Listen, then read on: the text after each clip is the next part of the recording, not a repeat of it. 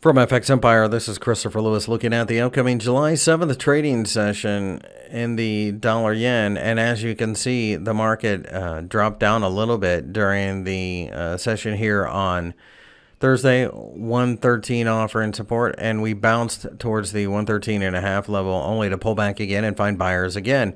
The non-farm payroll numbers, of course, will have a massive effect on this market, and I think that eventually we can grind to 114, break above there, and more importantly 115 since this market much higher over the longer term. I think we continue to buy dips. If we break down from here after the impulsive candle that will almost undoubtedly form after the jobs number, I'm going to sit back and wait for some type of buying opportunity closer to the 112 level.